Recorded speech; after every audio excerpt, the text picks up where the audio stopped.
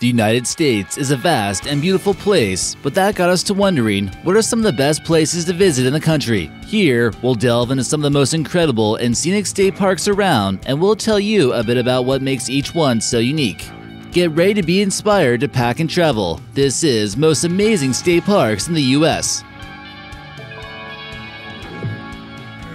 Hey guys, how's it going? I'm American Eye, and today I'm bringing you a video right here on Talltanic. Let's check it out. Number 11. Chugach State Park. This giant state park is located in one of the most scenic states in the country, Alaska. It's found just east of the Anchorage Bowl in the south central part of the state and spans 495,204 acres. It was designated to be a state park on August 6, 1970 for a few key reasons. To help protect Anchorage's water supply, conserve and protect the beauty and scenic majesty of the Chugach Mountains, and provide endless recreation opportunities. It's officially the third largest state park in all the U.S., while target practice is frowned upon and not allowed. Fishing and hunting are, as long as you follow the rules and regulations. A few key attractions include Eagle River, Eglutna Lake, Turnagain Arm, the Willowa Lakes, and Thunderbird Peak. Number 10. Natural Bridge State Resort Park. This state park is found on the Daniel Boone National Forest in the good old state of Kentucky. The natural sandstone bridge, which gives the name its park, is the park's centerpiece and climbs 65 feet into the sky and runs a length of 78 feet. It was formed by weathering over the course of 1,000,000 years, and the park itself was founded as a tourist attraction in 1895. Around 1,200 acres of the 2,300-acre park is part of a nature preserve that was designated by the Office of Kentucky Nature Preserves. Here, hikers of all skill levels can find more than 20 miles worth of trails, with terrain that ranges from moderately difficult all the way to strenuous. Original Trail, which measures about a half mile, is just that, an original trail that leads to an arc itself, and it dates back to the 1890s. Some notable attractions here include the Arc, Balancing Rock, Fat Man Squeeze, Lover's Leap, Henson's Cave Arc, and also the White Branches Arc. Number 9. Itasca State Park. Have you ever wondered where one might find the headwaters of the Great Mississippi River? Look no farther, they can be found in the Itasca State Park in northern Minnesota, about 21 miles north of Park Rapids. It's the second oldest state park in the U.S., behind only Niagara Falls State Park and the first ever state park of Minnesota. Lake Itasca is the source of the Mississippi, and it was first determined way back in 1832 by Henry Schoolcraft. Roughly 500,000 people visit Itasca's 32,690 acres every year. A lot of them visit to fish the 157 lakes within the park's boundaries, but there are also many hiking trails, over 200 campsites, and lots of majestic sights to see. It was designated as a national landmark in 1965 by the United States Secretary of the Interior. Number 8. Hocking Hills State Park. Our next beautiful park can be found in Ohio in Hocking County, and is part of the Hocking Hills region. There are many fantastic rock formations found within the park and borders Hocking State Forest. 3 sections, Ash Cave, Whispering Cave, and Old Man's Cave, are all what are called recessed caves. 2 sections, Conkle's Hollow and Cantwell Cliffs, each feature narrow gorges. 1 section features a rock shelter within a cliffed area called Rock House. And 1 section, Cedar Falls, is precisely what it sounds like, a waterfall. Although every part of the park besides Rock House have waterfalls as well. More than 4.2 million people visited the park in 2017 and enjoyed the scenery, hiking trails, lodges, and the more than 200 campsites within the park. Tourism is expected to grow in the coming years, and there's a shuttle service and a new $6 million visitor center now. Number 7. Big Bend Ranch State Park. This park covers a massive 311,000 acres and can be found in Presidio and Brewster counties in Texas and on the Rio Grande. It's the largest state park in all of Texas and was established in 1988. It shares the Chihuahuan Desert ecosystem with Big Bend National Park, which is adjacent to. It's a popular location for visitors to ride mountain bikes, backpack, hike, and horseback ride in the ranch's backcountry, and if you're looking for a water adventure, it's a beloved river rafting spot. It's open year-round, so you never have to worry about missing out on anything, although just 2,500 people visited in 2008, which, given to the size of the park, is extremely low. There are also a number of tours and guided hikes which you could hop on for an educational and fun experience to learn about the history of the area. Number 6. Fall Creek Falls State Park. Officially called Fall Creek Falls State Resort Park, a mouthful we know, this is a beautiful park and is found in the Upper Cane Creek Gorge in Bledsoe and Van Buren counties in Tennessee. It boasts 26,000 acres and is known for its amazing waterfalls and unique geology. East of the Mississippi, Fall Creek Falls comes in at the tallest free fall waterfall, and it's also where they got the name for the park. They guarantee that Fall Creek Falls will continuously flow by building Fall Creek Falls Lake, which is controlled by a dam that funnels into the falls.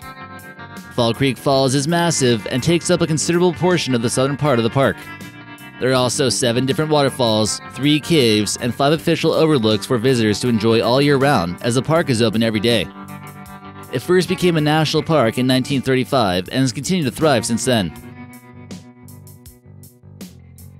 Number 5. Custer State Park. Not only is this gorgeous place a state park, but it also serves as a wildlife reserve. If you want to visit, you'll have to travel to the beautiful Black Hills in South Dakota, where it serves as the state's largest state park and was also its first. It was established back in 1912 and grew quickly in the 1920s. By the 1930s, many roads had to be built, as well as campgrounds, parks, and dams. At that time, it encompassed around 48,100 acres, but in 1964, 22,900 were added to the park.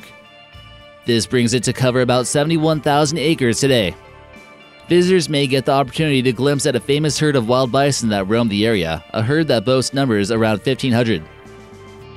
There are many excellent scenic drives to be taken and endless opportunities to see wild animals like bighorn sheep, mountain goats, cougars, coyotes, elk, and many more. Number 4. Letchworth State Park. New York's Wyoming and Livingston counties are where this 17-mile-long, 14,427-acre park call home. It can be found southeast of Buffalo, around 60 miles, and just 35 miles southwest of Rochester. William Pryor Letchworth, an industrialist, bought the land near Middle Falls in 1859 and built an estate on it. What does this have to do with anything, you ask? Well, he ended up giving his 1,000-acre estate to the state of New York in 1906, which then became the core of the park. Obviously, they then named it after him. There's a beautiful drive you can take that falls along the west side of the gorge, allowing for viewing of some of the most incredible geology in the area. There are also many hiking trails, which total around 66 miles, horse riding trails, rivers to raft on, hunting opportunities, geocaching fun, and also hot air balloon experiences. In the winter, there's cross-country skiing, tubing, snowmobiling, and even horse-drawn sleighs. There's endless adventure to be had at Letchworth, so it's worth checking out. Number 3. Prairie Creek Redwood State Park. Just 50 miles north of Eureka, California, one can find some intense nature among some of the more giant trees that anyone's likely to see in their lifetime. Old-growth coast redwoods grow in at what's almost an unimaginable number with 14,000 acres that this state park calls home in Humboldt County. The California Coast Ranges International Biosphere Reserve is partly made up by Prairie Creek Redwood State Park, as well as 3 other redwood parks, and collectively they are designated as a World Heritage Site. There's a meadow that is thought to be the centerpiece of the park, and is located along the Newton B. Drury Scenic Parkway. In the meadow, there's a large population of Roosevelt elk, which draws in sightseers, animal lovers, photographers from around the world, and many more. Prairie Creek, from which the park takes its name, is a popular attraction in the area, as well as Gold Bluffs Beach and Fern Canyon. Number 2. Crater of Diamonds State Park. This 911-acre park in Pike County, Arkansas is the only place on Earth with diamonds that's accessible to the open public. Many famous finds have happened in the park, including the 1906 discovery of the Strawn Wagner diamond by Shirley Strawn. There was also the Star of Arkansas in 1956 and Uncle Sam, which was found in 1924 and is also the largest diamond ever discovered in the U.S. In 1972, the Arkansas Department of Parks and Tourism bought the site, and they officially made it a state park the same year. When diamonds started popping up, Murfreesboro became a boomtown, with thousands of tents popping up in 10 cities around the area. According to the park, around 2 diamonds are found every day by visitors, so if you're thinking about striking rich, you might as well give this a shot. And number 1, but first, we've seen some fantastic state parks so far, and we still have one left. But we gotta ask you guys, what's your favorite state park or place to visit in the US? What gives it such a great experience? We'd love to hear all about your favorite travel spots in the comments below. And number 1, Kachemak Bay State Park. This park is enormous, and yes, we know it's the second largest state park on this list that's found in Alaska. This wilderness area along the Cachemak Bay Wilderness Park comprises of 400,000 acres in the bay itself and the surrounding area. In all of the Alaska State Park system, Cachemak Bay State Park was the first wilderness park to be legislatively designated. The cool and interesting thing about this state park is that there are no roads that lead to most of the areas in it. There are a few campgrounds and some rough cabins, but it's mostly still considered wild land and consists of many different types of terrain, from dense forests to beaches and ice lands and glaciers higher up. It's got everything one could want, and it's definitely beautiful enough to warrant a visit. So what'd you guys think of that video? Be sure to hit like, comment, and subscribe, and check out my channel, American Eye. We got more cool videos just like this. We'll see you there.